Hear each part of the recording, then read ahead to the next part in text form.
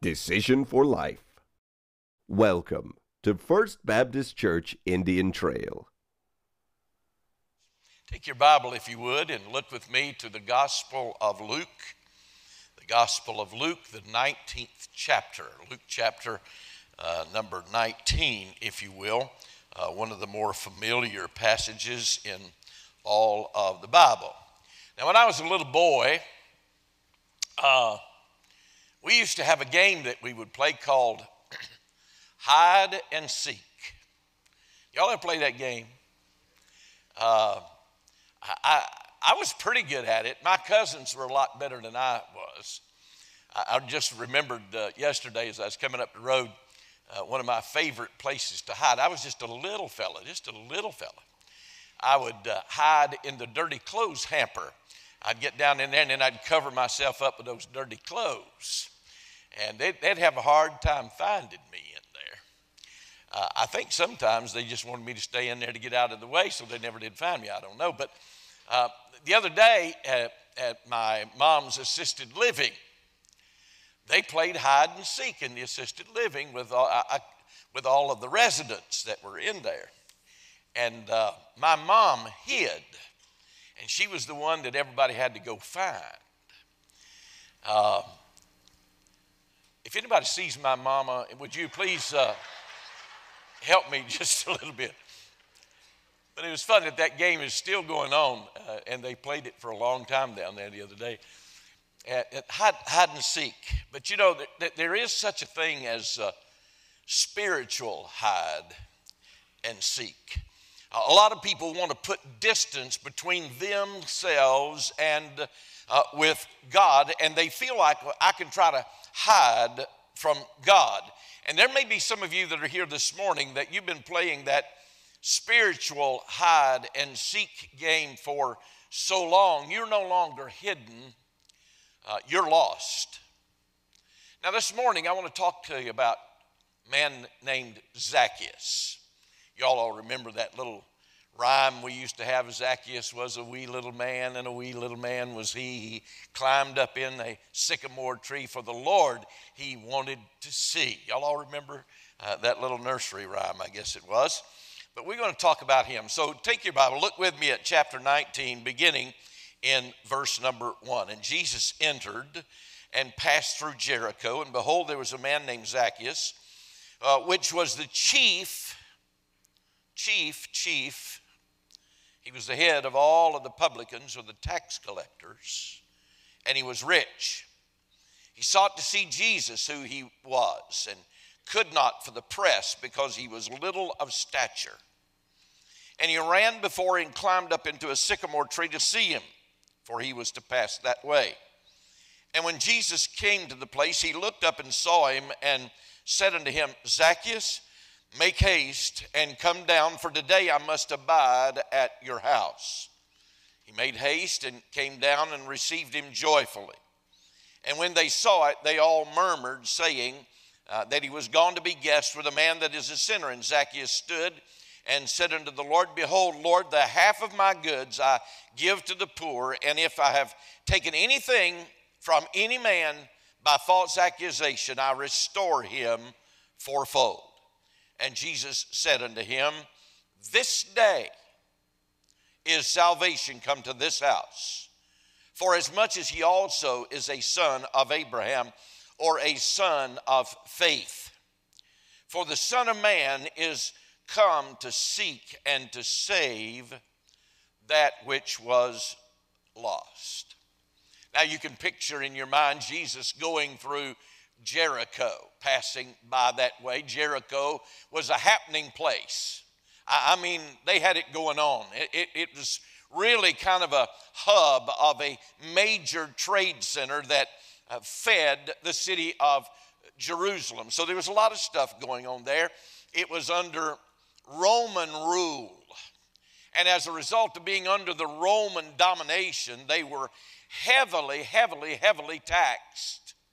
So they had Roman tax collectors, and then they had Jewish tax collectors. Now the Jews hated the Roman tax collectors, but let me tell you what, The Jewish tax collectors were in a whole different world of themselves in the eyes of their fellow Jews. They were hated, they were despised, they were rejected. Now, the chief among those tax collectors, the Bible says, the head of all of them, was an old boy by the name of Zacchaeus. He was very, very wealthy. He had gained his wealth as a result of till tapping. When he would go out and collect the taxes from the people, he would keep some for himself, and he became very wealthy as a result of that. In all probability, as it was in most cases, his own family would disown him. They wouldn't have anything to do with him. He was a Jew, but he was not allowed into the temple because the priests, if they were caught with a tax collector, it would be considered an abomination. Jesus was passing through that area, and guess what? Jesus wanted to be with that tax collector. He wanted to connect with the tax collector. He wanted to meet him. He wanted to be with him. Because Zacchaeus was not hidden anymore. Zacchaeus was lost. How many of you have ever really gotten lost in your life? How many of you, I remember when I was a kid, my parents and a bunch of us, there was a lot of my family, went up to a place called Bat Cave. I don't know if you've ever been to Bat Cave or not, but that was long before it was ever commercialized like it is today. And my cousin and I wandered off, and we got up into the woods, and we lost our way. And it was getting toward dark, and we didn't know where we were. We didn't know how to get back. And you know, I still remember the feeling of being lost. Can you identify with that feeling? If you've ever been lost, you ought to be able to remember what that felt like. Do you remember what it felt like when you got lost and couldn't find your way back? There are a lot of people that feel lost in our world today. If I could ask you this morning, give me a one-word description of what it feels like to be lost. What kind of word would you give me? Terrified, somebody said. Scared, someone said. Fear, somebody said. Anxious. Despair. Maybe panic. Disconnected. Alienated. Confused. Now, this morning, in all probability, there's somewhere near 500 people that are sitting here at the 8 o'clock service. And you can be right in the middle of 500 people. There'll be somewhere in the neighborhood of 3,000 here this morning. And right in the middle of those, there will be many people that have that distinct feeling of being lost. Now, a lot of people don't like that feeling. They don't enjoy that feeling. And they'll do everything and anything that they can to really not have it. And they will compensate for it. And one of the ways that they compensate for that feeling is that they get busy. And they find themselves trying to fill up every waking moment that they can with busyness, doing something so that they don't have to look down deep inside their own life and experience that feeling of lostness. Another way is that people wind up compensating for that feeling is that they distance themselves from people. They don't want to really have a close affinity with people. They don't want to have a close relationship, and so they hold everybody off at arm's length. And they'll pass one another by and they'll say, "How you feeling? How are you today?" And they'll just keep on walking. I want to tell them when they do me that way, well, just stand still for a minute and I'll tell you about my vertigo. I'll be glad to just stop right there. I want to chase after them every once in a while and say, wait a minute, I got stuff to tell you. If you ask me the question, let me tell you how I feel. But we hide. We mask over what we really have deep inside, and we've hidden it. And we become really, if we want to get real gut level honest about this thing, we just get to the point that we become fakes. That's what it means to hide. But Jesus says, I have come to bring you life. I have come to seek and to save that, what you are experiencing called lostness. I shared with you last week or a week before, sometime in the last couple of weeks, that in Colossians chapter 1 and verse 15, that Jesus is the visible expression of the invisible God. And so we look at Jesus and we can get a glimpse of who God is. So I want us to dig into this story for just a minute, and I want us to find out a little bit more about God than maybe we would have ever known otherwise. Now, first of all, one of the things that I see in this story is this. You ready? God knows exactly where you are.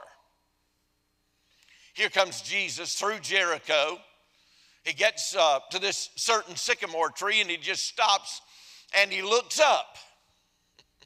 He looked up because he knew where Zacchaeus was. He was purposefully going through that town and to discover old Zacchaeus.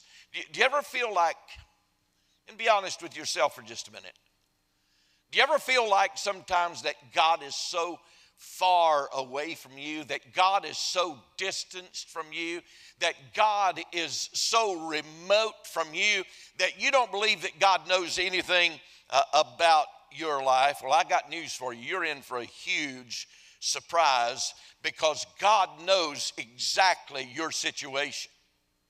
He's sensitive to all of the hurts, and he's sensitive to all of your needs, and you're not out of his sight. You may be running this morning, but I want to tell you, friend, you can't outrun God. He knows exactly where you are and where you're going to be. The good news is today, God knows where you are. The second thing that I see from this story is God knows who you are. Not only does God know where you are, God knows who you are. He stops at the base of that sycamore tree. He looks up into the tree, and he doesn't say, hey, wee little man. Hey, shorty, come down here. No. He looks up in there, and he says, Zacchaeus. Boy, don't you think for a minute that old Zacchaeus was caught completely off guard? Don't you think that he was simply amazed? Here he just wanted to catch a glimpse of Jesus. Jesus was passing by. He wants to see Jesus, and Jesus stops at the tree, and he says, Zacchaeus. He called him by his name. I got tickets the other night to the Hornets game, and not just any old ticket. I got second row right behind the players' bench. I'm telling you, some church members gave me that. By the way, there are no other staff members that are interested at all in tickets to any of the sporting events. I'm really the only one that cares anything about that stuff. And so I'm sitting there, and I couldn't believe my eyes.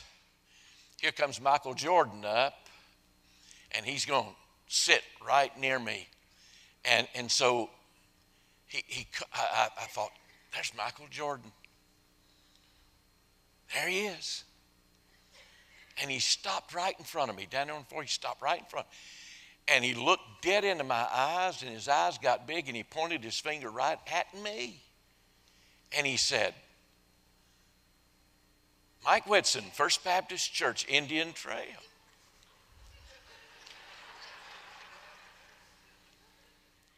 Now, that never happened. Just say, none of it.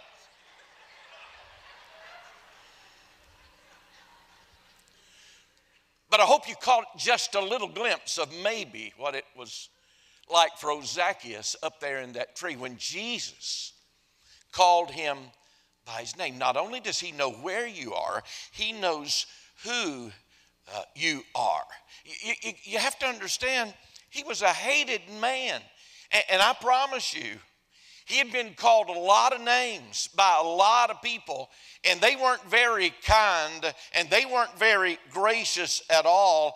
And the thing about it is, you know, Zacchaeus means pure one. And don't you think that his culture had a huge time playing off that name?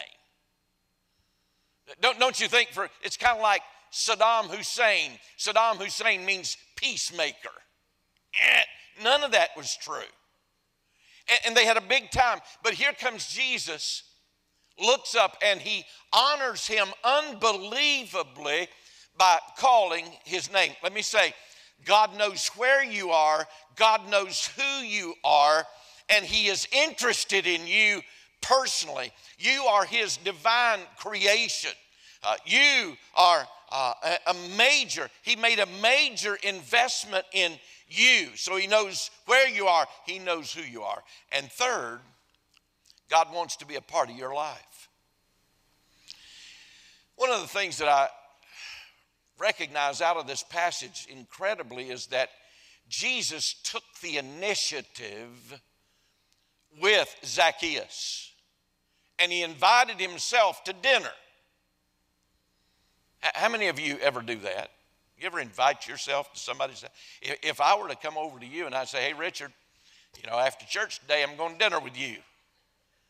Well, dinner, that would stagger Richard unbelievably. He'd go to stuttering and stammering, and he'd try to figure out, well, how am I going to respond to that? And if I'm not careful, Richard's going to be making this, my pastor's gone crazy.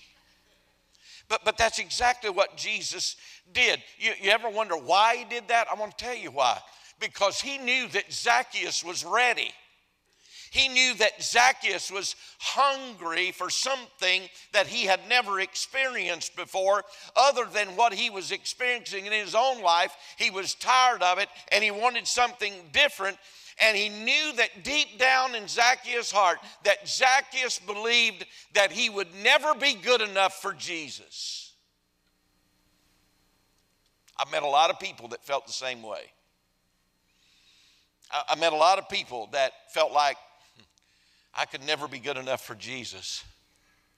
But understand that God not only took the initiative with Zacchaeus, he took the initiative with all of us. The Bible says that Jesus was the lamb that was slain before the foundation of the world, that God had already predetermined how that he was going to redeem us out of our sin, because he wanted us to know him. He wanted us to have a relationship with him. So he put his plan in motion. He took the initiative, and Jesus came and lived a sinless life, and he died on that old rugged cross, and he shed his rich, red, royal, innocent blood, so that you and I could be forgiven of our sin. God took the initiative in that. The truth is, we're not good enough. We have to depend on God.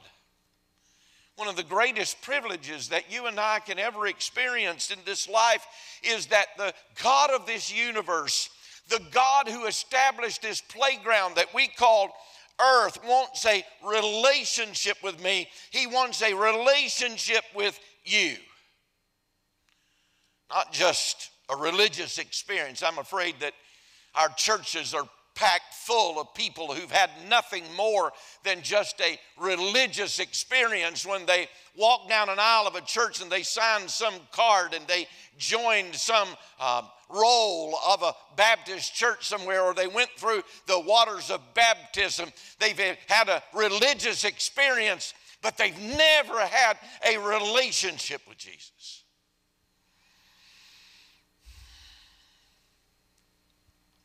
Picked up my grandson Monday at the airport, and we got in the car, and the weather was absolutely horrendous Monday, and we were making our way out of the airport and over onto 485, and I said, son, there's a lot of people want to have lunch with us today. And I said, it's not just us. They want to see you. They want to hang out with you. They want to have some lunch with you today. What do you think about that? He looked back over at me and he said, Pop, I just want to be with you. God says the same thing. I just want to be near you. I just want to have a relationship with you. But a lot of people, they wake up on Sunday morning and the alarm clock goes off and it's Sunday morning and they take God and they put him on their lap and they ride to church and they enjoy about a 90-minute time, and they go back to their car, put God back on their lap, and they drive back to their house and they put him back in the bed until next week when they go through the same motions all over again. God wants so much more with us than that. God wants to be intimately involved with us in our life. Do you know what? Here's one of the things that really I wanted to just kind of hammer home this morning.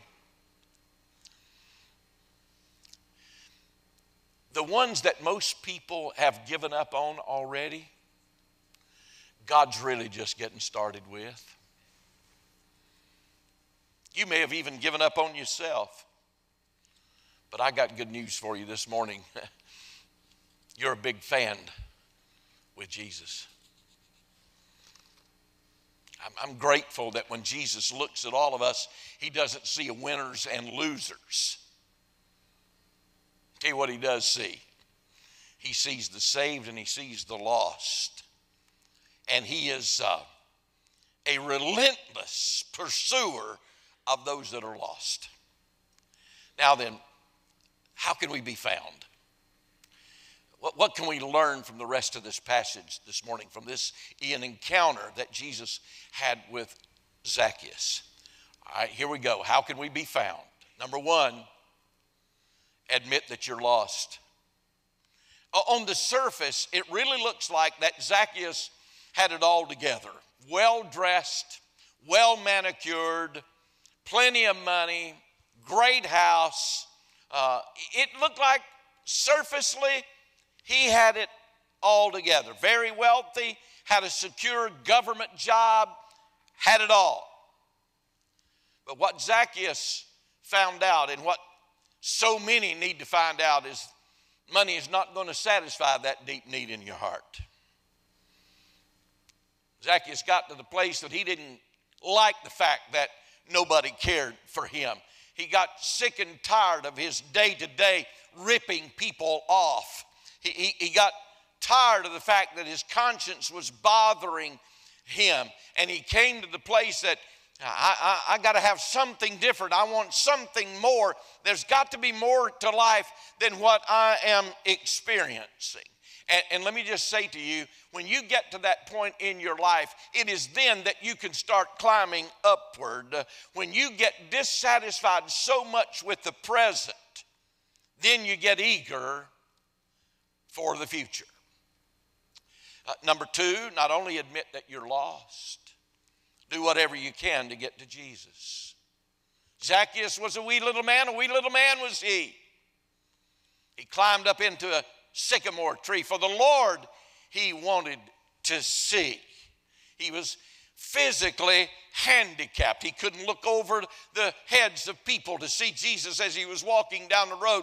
And so he said, I've got to do something about this.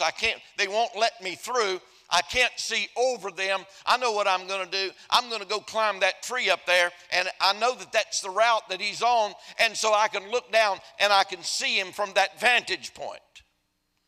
So what are you saying? I'm saying that you need to do whatever you have to do to get to Jesus. So put down that pride that you've been holding on to for so long and get over the feelings of the crowd and climb up over them and look down and see Jesus, and you're going to see something pretty amazing when you cast your eyes on him. Now, I tell people all of the time,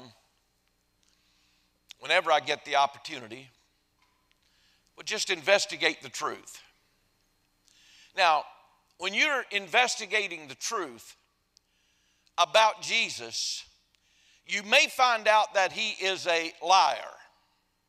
And that everything that he said, I'm the way, the truth, and the life, and can't comes to the Father but by me. When you hear things that there's no other way to God but me, and you realize that he says, when you've seen me, you've seen the Father, and you investigate the truth, when you get through all of that, you may discover that he's a liar. When you're investigating the truth, you may find that he's a lunatic, that he had some kind of major mental illness that presumed that he was the Messiah. There were all kinds of men cropping up all over the world at that time, claiming that they were the Messiah. Maybe you'll find that he was a lunatic, that he had delusions of being that Messiah. But if you really investigate, you won't find that he was a liar. You won't find that he was nuts and a lunatic. You're going to find that he's Lord. And if that's true, and your eternity is based on that truth, you better do everything that you possibly can to get to Jesus.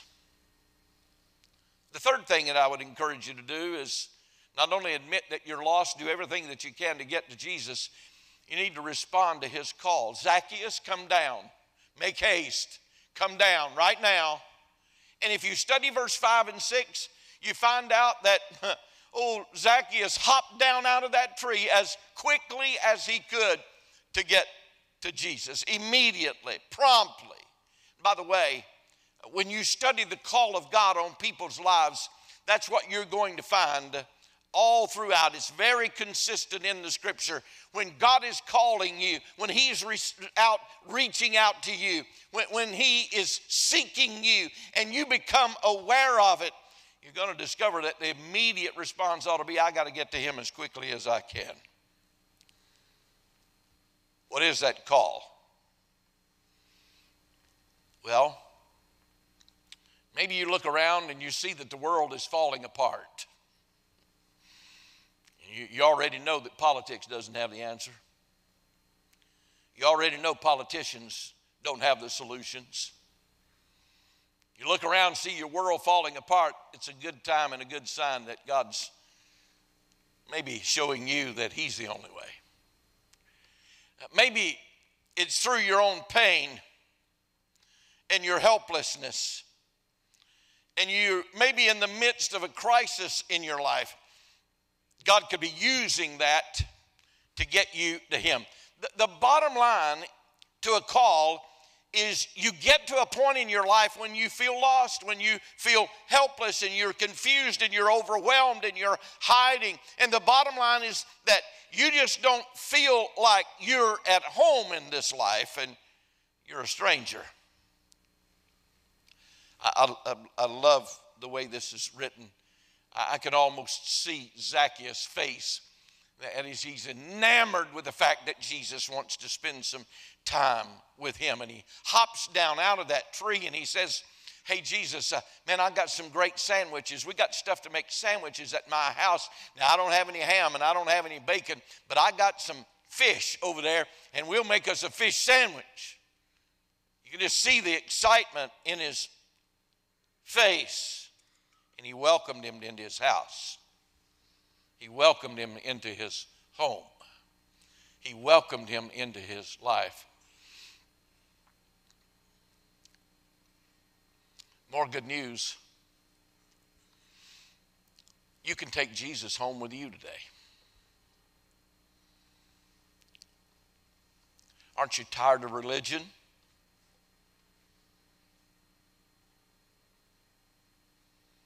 God wants a relationship with you.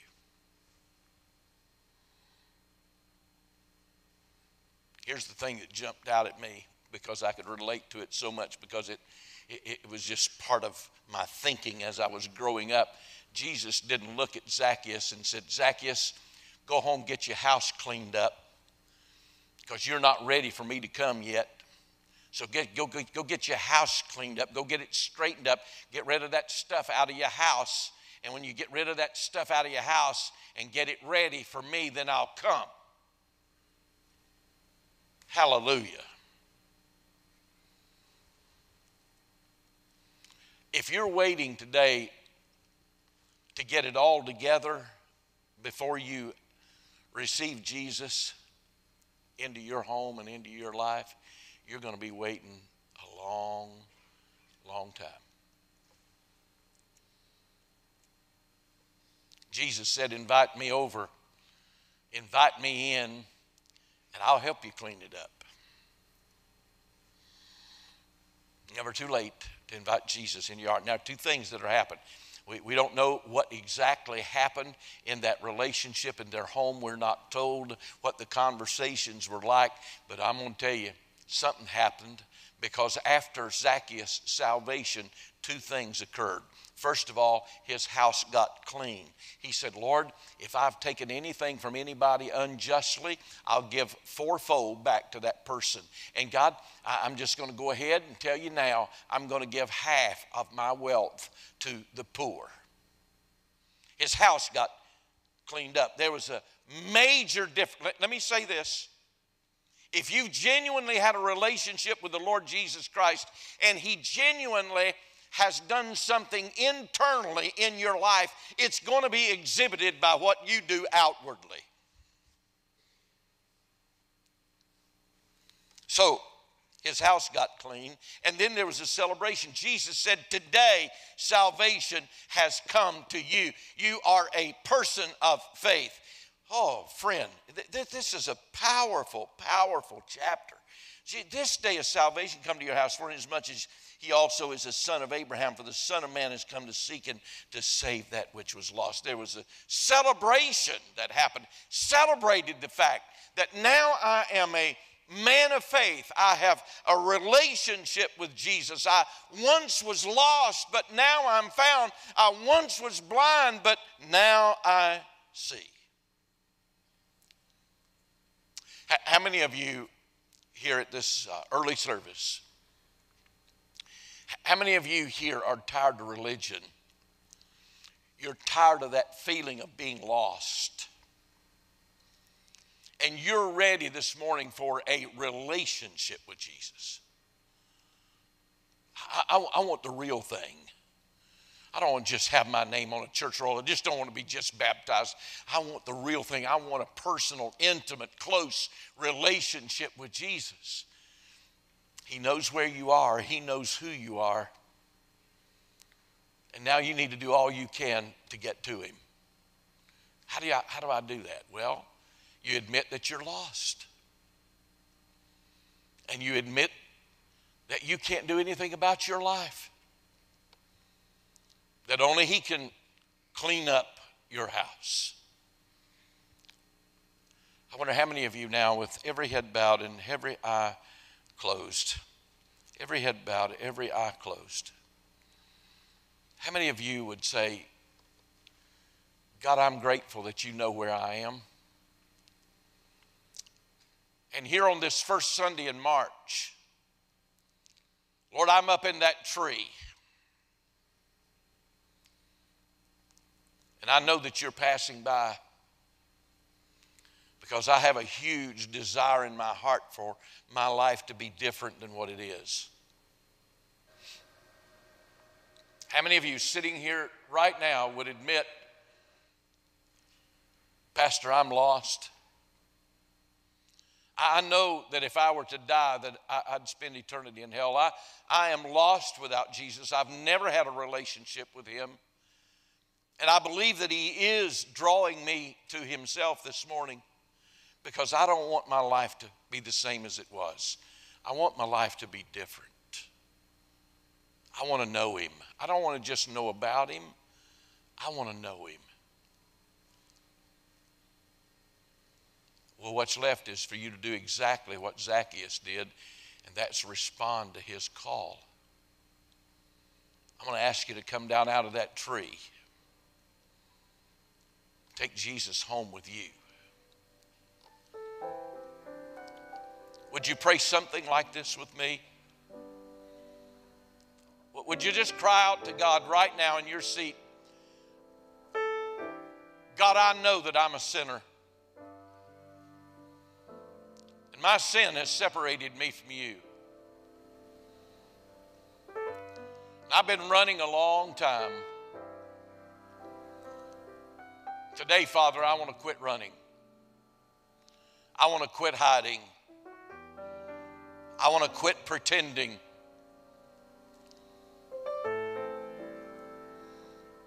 I want to know you. Please forgive me of all my sin. right here in my seat, I receive you into my heart and into my life.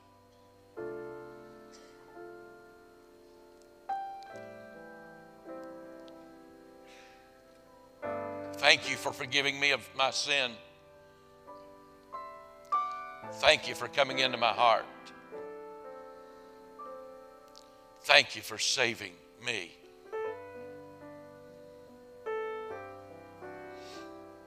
Thank you for watching Decision for Life. Our location, life group, and program information are available online at fbcit.org. We hope you will take the opportunity to join us in person. Thank you from the family of First Baptist Church, Indian Trail.